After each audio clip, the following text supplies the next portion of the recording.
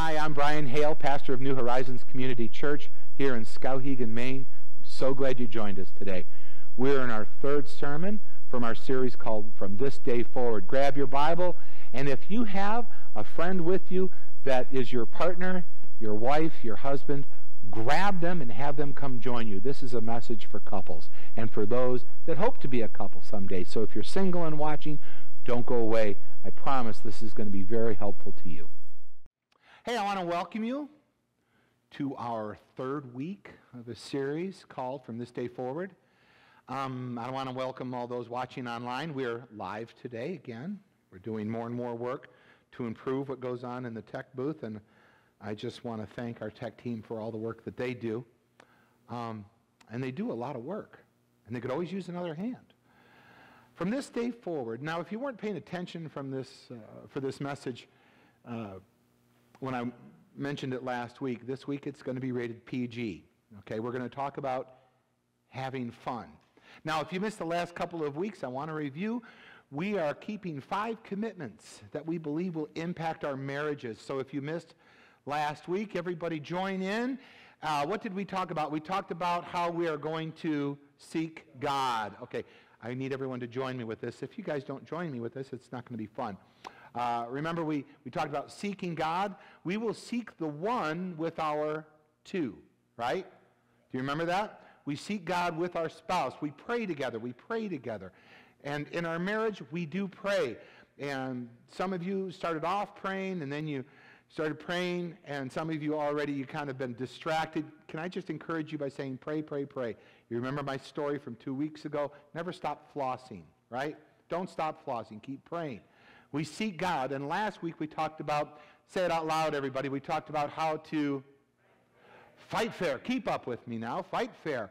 Honestly, I would love for each of you to internalize last week's message, because quite honestly, some of us don't fight fair. We don't. And we need to. By now, it should be available online. Is it not online, tech team, last week's message? It's not yet. It will be this week. Okay. But you'll find it on our website, on YouTube, and on Facebook. And my hope is that maybe by this time next week, you'll have listened to the sermon a couple of times, and you'll make it literally part of your lives. And today we're going to talk about how to have fun. Now, next week we're going to talk about staying pure, and finally we're going to talk about how to never give up. Now, I need all of you across the worship center to help me with these, if you would, please. We're going to say them out loud, and I want you to say them with passion, because this needs to be a marching order for each of us, whether we're married or we hope to be married someday. And listen, if we don't say it without passion and volume, well, I'll just make you do it till we get it right, okay? So, work with me. What are we going to do? We are going to? All right, now we're going to also, okay, and we're going to talk about today about having to, and we're going to, and we're never ever, we're never going to give up. So, what's that, Aaron? Yes, right. Never quote the pastor. You know how many people have walked up to me, said they've quoted me just out of fun? Pastor said. All right. Don't quote the pastor. We were clear on this. So today I want to talk to you about having fun in your marriage, because so often people don't have fun in their marriages. In fact, I'll give you a couple of quotes that I'm going to read from what I found online. One quote said, "A man doesn't know what happiness is until he gets married, and by then it's way too late to do anything about it." Right now the women are like, yeah, that's kind of sad, kind of harsh. Ladies, if that offended you, this should kind of level the playing field. If a man says that his wife can't take a joke, she needs to remember that she married him and he's a really big joke. Come on, don't give me that pathetic little sympathy laughter. Let's have some fun. Come on. You got to have some fun. If not, you don't belong here. You got to have some fun. Shouldn't be here at all. Hello. Come on. So, in our marriages, unfortunately, too often, there are couples that have a lot of fun when they're dating, but then they get married, and what happens is life kind of happens, and they stop enjoying each other. And I want to submit to you that God really takes delight in the blessings of marriage. He does. In fact, I want to read to you Ecclesiastes chapter 9, verse 9. And we'll start in the New Living Translation, and then I'll show it to you in the New International Version. The Bible says to live how? Everybody across the worship center. Is it on here, guys? Uh-oh, did we freeze? Oh, there it is. Okay, I was a little concerned. All right. It says, say it out loud, to live happy with the woman you... Okay. Through all the meaningless, I'll read it with you again, through all the meaningless days of life that God has given you under the sun. In other words, guys, there are going to be days where you wake up, you take your shower, you go to work, you go home, and it's just meaningless. But a blessing is to live happily with the woman you love. Do you know that? It goes on to say, the wife God gives you. So what is she? She should be your reward for all your earthly toil. Live happily with the wife. She is a reward. Now the NIV says to enjoy life with your wife whom you love. Enjoy life with your wife who you love. I think that's great, don't you? Don't you? I do. I do. In fact, I would say without fun, without adventure, without romance, without physical intimacy, marriage is often just reduced to a business relationship. It's like a partnership. It's like two roommates living under the same roof, yet living two entirely different lives. The communication simply becomes about business. You know, you do this, I'll cover this, I'll cover that, you cover this. And what's interesting is people don't fall in love having a bad time, do they? Do they? Huh? How often do you hear of somebody that falls in love with someone say that they're totally bored with? Have you ever heard a young woman say, oh man, this guy, he's just awesome. I mean, when we get together, we have nothing in common. And all we do is we just sit there and say nothing. And occasionally I watch him with his video games and he just kind of veggies out on the couch and he's so dull and boring. Such a turn on. You don't hear that, do you? Huh? What you hear is, oh my gosh, we have so much in common and we have so much fun together. And it is in the dating life that it takes place, or we wouldn't get married that we have this attraction. But then you get married. And some people lose all the adventure and all the fun. Men, do you remember planning dates? Women, do you? Do you remember planning? Do you remember planning dates and then anticipating the date and then fondly remembering that date? I do. I remember my first date with Karen. There was this is all side note. Our first get-together was me hauling a washing machine into her house. She needed someone to do that. She found somebody big. But our first date together was to go see the musical Scrooge. And it was at this organ theater in Michigan. And it had this beautiful pipe organ that still played music during the intermission. And we were the youngest couple there. And then the following Christmas, she gave to me an ornament that was a little Bob Cratchit. Okay? You see how you remember those things? Aren't they great? Aren't they great? Bob Cratchit was made in probably China. Okay? But it means so much to me. And you make those dates. And there was so much fun that went into these dates. But let me tell you what happens. So often, men, I'm talking to you, we pursue a woman. Men, before we get married. But then we get married, and then do you know what men often do? We go off to pursue other things. Why? Because we're hunters. We like to hunt. We like to conquer. We like to kill. We like to win, don't we, you competitive guys? And it's all about you go out, you shoot the deer, right? And what do? You roar like you do that stuff and you deer. And then you stuff the deer, you put it on the wall, and you say, roar, let's go kill something else. Right? And you do that with your girlfriend. You know that? You're like, her, and then you'll marriage, and then you stuff her and you put her on the wall and you go, now I'm going to go out and I'm going to kill something else. It's funny, but it's true. And you do the work in the beginning. And then you get married. And then quickly, everything kind of falls apart. It doesn't have to be that way. In fact, I would submit to you that fun is not a luxury in a marriage. Fun is not a luxury in a marriage. Now you may say, but we don't have time for fun. Can I tell you something? You don't have time not to have fun. You don't have time not to have fun in your marriage. One day, you may not have a marriage. So what I want to do is I want to give you 3 types of fun that every couple should have, all right? And just for the record, I happen to think these 3 points are really, really fun. And if you disagree and say they're cheesy, that's fine. I will say that you'll remember them, and that means they're very effective, okay? So let's look at the 3 types of fun that every married couple should have. And the first one is what I call face-to-face fun. Everyone look at each other and say, face-to-face fun. Some people didn't do it. Everyone look at somebody and say, face-to-face fun. Face-to-face fun. That's where we get together. That's where we enjoy each other's face-to-face company.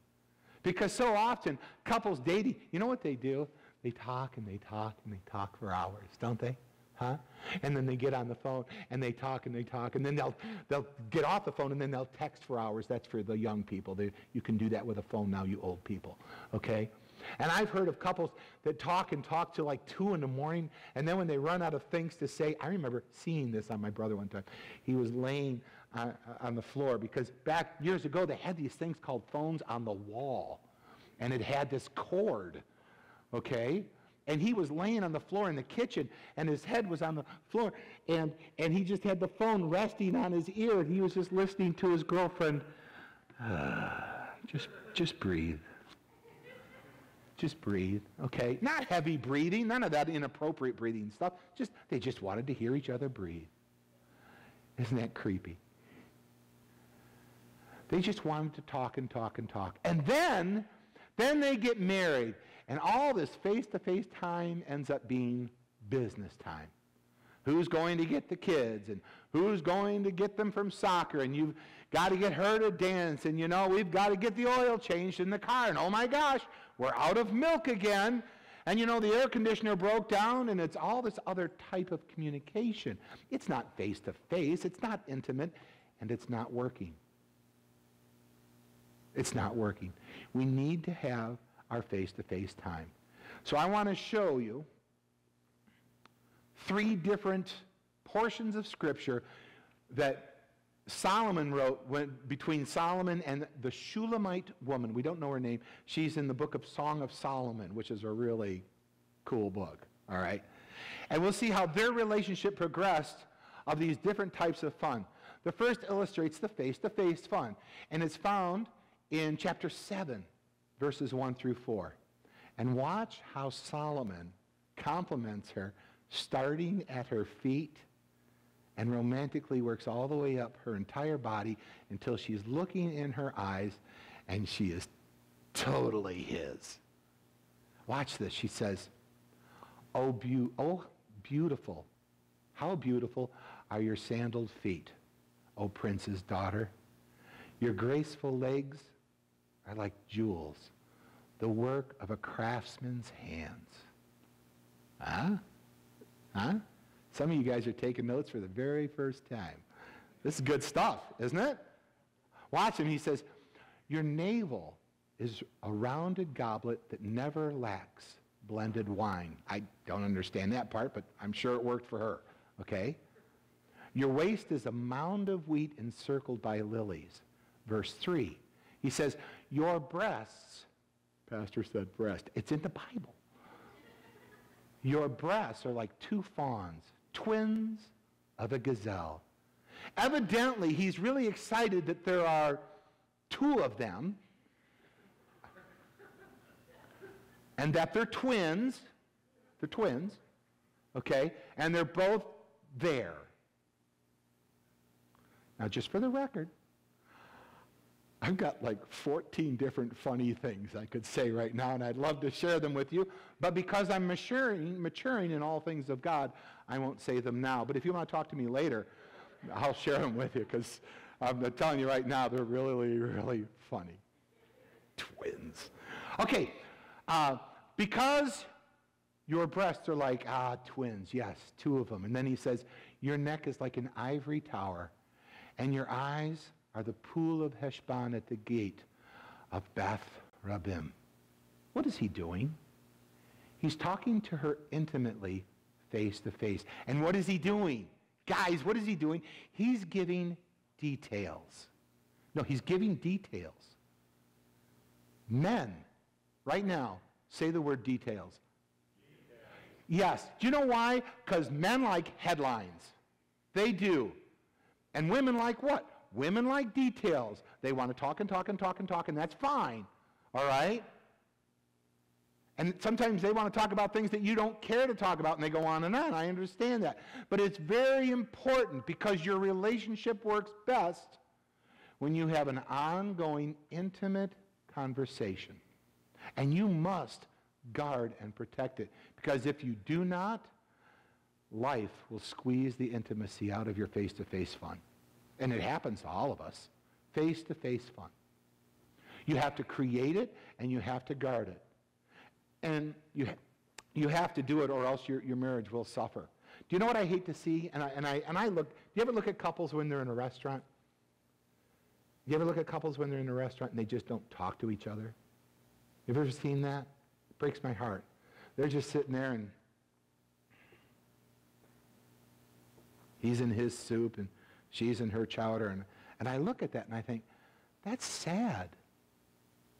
I want to talk to my wife. So let me just say for the record, driving your kids to school, sitting together while talking, or watching a show while talking, while you're both playing on your cell phones, that doesn't count. It doesn't. We're talking about consistent, guarded, face-to-face time. Take a weekend getaway. Do whatever where you invest that time and have some face-to-face fun. The second thing is what I think I would call side-to-side fun. All right? Everyone say side-to-side. Say it again. Okay, this is where you're hanging out with your best friend. Now, Karen and I are different when it comes to friends. I make a lot of friends easily, and she makes some very close friends deeply. All right? And I have a lot of friends here. Now, I know it may sound strange, and I'm not trying to blow smoke. Karen's my best friend. I don't know why she would be my best friend, but she is.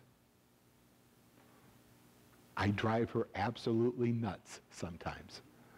I actually had a hush Brian the other day. Hush Brian. She doesn't say that. But I was like, oh, she must be tired. Tired of me. When you're doing the side-by-side time, you're doing something you enjoy with your wife or your husband. It's enjoying time. It's doing common activities. Verse 11 of chapter 7, the text says, "Come, my lover, let's go to the countryside. Let us spend the night in the villages." In other words, let's have a weekend getaway. Let's have someone care for the kids. Let's leave the house. Let's just go away and have some fun together. Do you know something? That is something I don't get enough with my wife, is time away. I would love to get some time away. Our work schedules don't allow it. And right now with my dad at home, of course, it's even harder. But just 3 days, 2 days away means so much to me. And in fact, that's why one of the things I look forward to every year is the Pastor and Spouses Retreat. And we do that in North Conway, New Hampshire. Yes, the conferences are nice and they're spiritual and the food is food. But my favorite time is walking up and down the streets of North Conway with my wife. Hands down. Hands down. And it is. She's going to get in the car later and she's going to go, "Is that true?" Yeah, that's true. That's true. Now, women, just as women typically crave face-to-face time, do you know that men crave more side-to-side time? It's when we're just hanging out doing something that they enjoy, that we enjoy. And we want their wife to enjoy it too for some reason.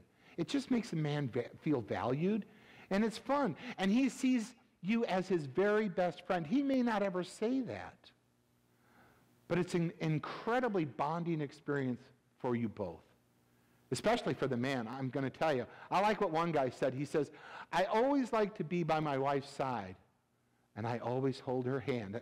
And he said, I do it for 2 reasons. Number 1, because I love her. Number 2, because if I let go, she goes shopping. And that's just... That's a lie. That's not true. I always hold one hand. One thing I loved doing with Karen was sailing. And it wasn't until after I sold the boat till I realized how much she enjoyed it. And I don't know what it would be for you guys. Maybe he wants to play golf, and he wants you to go with him. I don't like golf. It's boring. But you go along, and that does something. Did you know that? It really does. Or he wants you to go hunting. Well, I'd rather go shopping. Well, fine. But you go along, and it does something for him. Or maybe for you, you guys like playing board games together. I play board games. I don't like playing board games. I do it. I don't do it enough. I know I don't. Maybe you go mountain climbing. Maybe a few pounds ago I could do that. I might do that again. Or maybe long walks. Or maybe just in the morning, sitting outside and watching the birds, drinking some tea, having that side-by-side time. Do you know there's nothing better than that? It's so important. You ladies, you enter into his world, and men, you enter into her world. It's not all about you. And it really isn't. Right, ladies? Right, ladies? You're afraid to say right. Someone give me an amen. It's not all about you guys, but it is about both of you. Here's the thing, ladies. You like for him to talk. You like for him to talk. You'd like for him to open up. There are 2 times when man is most likely to open up. And are you ready for this? You might want to write this one down. The first is when he's doing something with you he enjoys. And the second is right after he's done something with you he enjoys. Take that any way you want. I told you it's PG. That's good preaching. I don't know how you can just contain yourselves in the middle of such powerful and wonderful fun stuff, but it's true. While romance and physical intimacy should be part of any good marriage, what I'd like to do is I'd like to give some advice to some couples that are maybe struggling in this area. I think it's important that we look at physical intimacy in marriage as a process of growing together. And a lot of marriages need healing in this area from a lot of past baggage. And we don't want to, use that as a cop-out. However, we want to work toward healing and see marriage and physical intimacy as really what it is, and it's holy. And we need to let God renew our minds in the way that we see it, and as we grow in Christ, and as a way that we minister to one another, because yes, there's days when he's tired or she's tired, and there's days we would just rather not. And we need to love one another and serve one another and make it a priority in our marriages. And I too often see people that just don't. They don't. And I think it's very harmful to their marriage. So there are 3 types of fun every married couple should have. And we're going to say them aloud. The first one is this, face-to-face. Say it. Face-to-face. What's the second type? Right. And the third one, if you're ready for this, I told you it was PG. It's belly button to belly button fun. Oh, grow up. Somebody write that down, and now somebody say amen. Amen.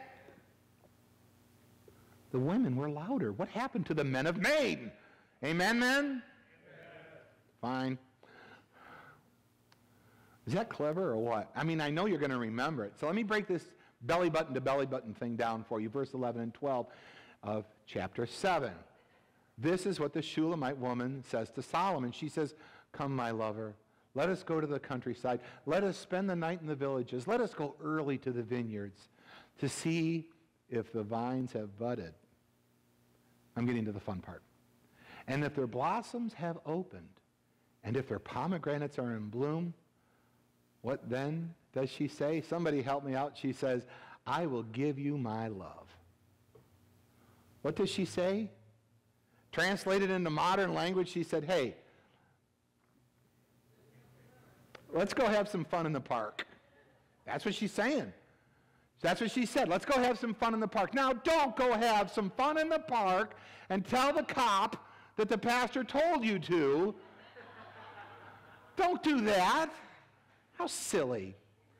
Unless it's a really private park. But don't do that. Okay? And here's what she's saying. Let's go. Let's have some belly button to belly button time. Let's have some physical and romantic fun. And you say, does God like that? Oh, yes, he does. He does. And if you don't believe me, look in God's word. Proverbs chapter 5, verse 18 through 20. This is a great verse. May your fountain be blessed, and may you rejoice with the wife of your youth. Be married 30 years, 40 years.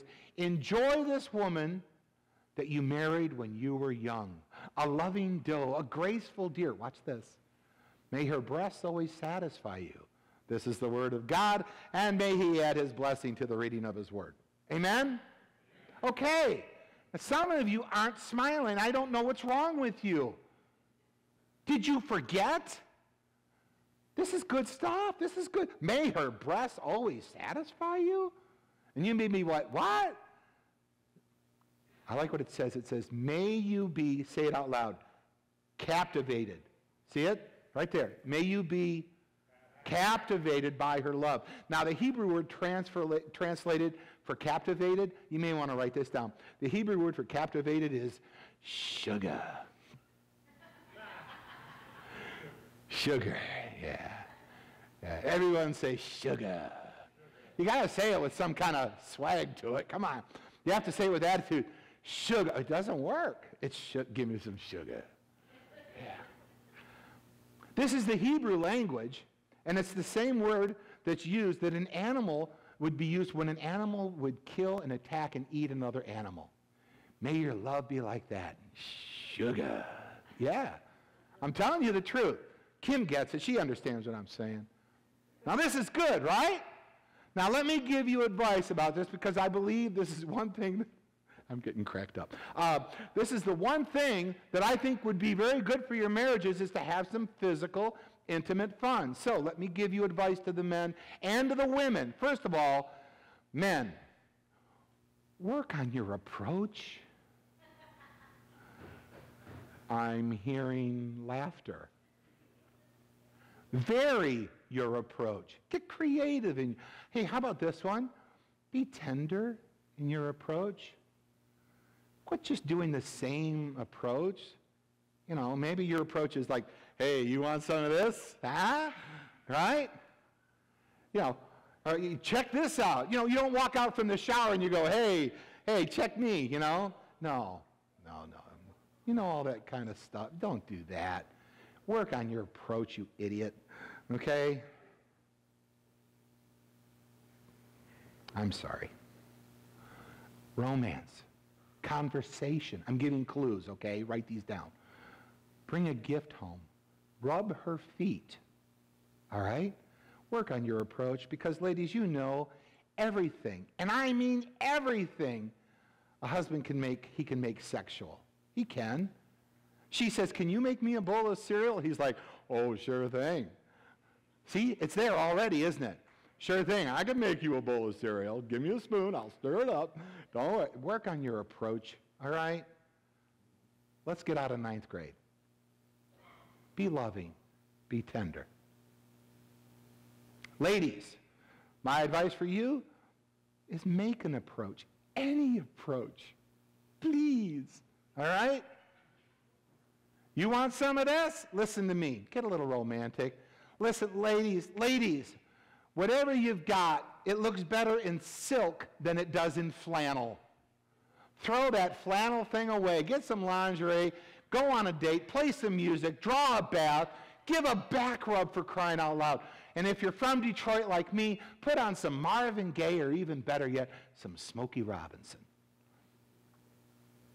Now, I know what some of you are thinking. You're going, we don't have time for that. We've got little kids. Well, go on, put Dora the Explorer or something on the CD, run into the bedroom, lock the door, have some fun. Have some fun. Amen. You're single. Remember that. This is in preparation, not for now, you single people. So here's the thing. I think there might be a lot of baby dedications 9 months from now. I don't know, but it's possible. Okay? Here's the thing. Let me just try to get serious for a minute, okay? Just, ladies, generally speaking, we all agree. I understand, not always, but generally speaking, most men desire physical intimacy more than women. Agreed? A little bit? Huh? Let's say it again. Because you're looking at me like you don't agree. But generally speaking, most men desire physical intimacy more often than women. Agreed? Okay, all right. Yes. Ladies, you need to understand in marriage, and this is so important, that when you turn off and constantly reject your husband, this is a crisis for him. It is the equivalent of the emotional distress that you would face when there's silence and no emotional intimacy. It is a crisis. And one of the greatest ways that we can love each other is by just coming together, renewing the covenant, which is sex. And it is a spiritual thing before anything else. It is a picture of two becoming one and ministering to one another. It is, I think, a blessing from God, and it's one way, just one way you serve each other. Okay, ladies, you need to realize that, and it's the truth. Men, don't go home and quote. Ladies, just remember what I said. And I'll tell you why. Because we're sexual beings. We are. If he's not getting his sexual needs met, he has no other legitimate option but you. Because everything else is sinful. You are his only legitimate outlet for sexual fulfillment. And one of the greatest things that you can do for each other is to engage in frequent and creative and spiritual lovemaking. It is a gift. And it is honoring to God, and it renews the covenant.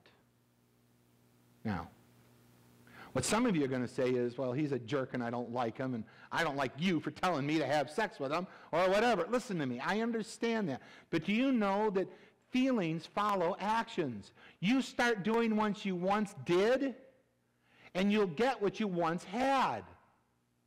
Amen. What are you going to do? If you want what you once had, go do what you once did.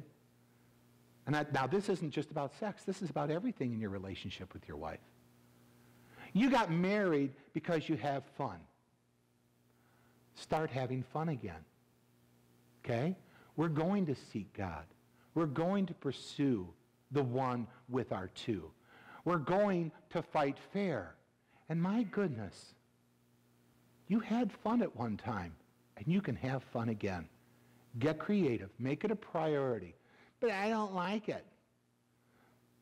But there's this guy at work who meets my emotional needs. That's what she's saying. And he looks so much better. Oh, and this girl at the gym, she seems so much more fun. Listen to me. If the grass is greener somewhere else, it's time to water your own yard. Go pack. Get it in the car. Invest in that marriage that God has given you, and enjoy your life with the wife that God has blessed you with. And if you think the distance between here and there is too far of a distance to travel, remember, with God, all things are possible. And we will continue to seek him and believe that he will give us what he wants us to have if we do what's right and we honor him from this day forward.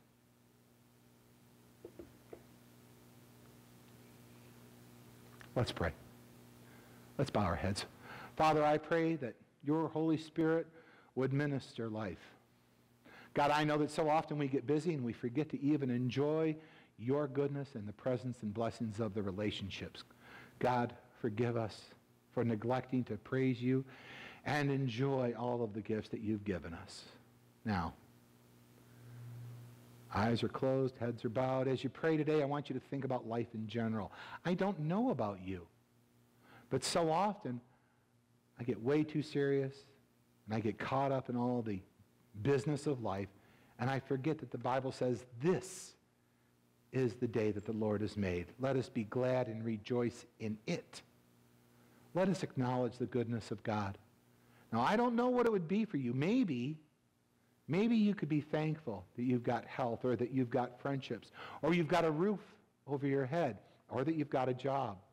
Or for years and years you felt lonely and you wanted to be married, and now you're married, and you can thank God that he brought you someone, or that he brought you children, and yet you've been too busy to enjoy some of God's blessings. And today, you just want to repent and say, I really do. I want to see his goodness everywhere. I want to have some fun. Some of you in your marriages, life has happened. You're like us. We made that a priority, and then we let it slip back, and we had to bring it back. And you need to recommit today. Yes, God, I commit to enjoy this gift with my spouse.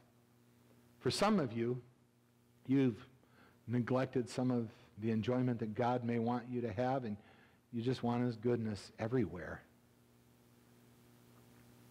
If I've touched on any subjects this morning, and you would just like God to minister to your heart in these areas, would you just lift your hands right now? Amen. I see hands going up. Amen. Come on, marriages. You've neglected them. Have some fun. You've had fun before. You want to have it again? Someone else? Anyone else? Just lift your hands, and I'm going to be praying for you. Amen. Amen. Good. Together. That's us.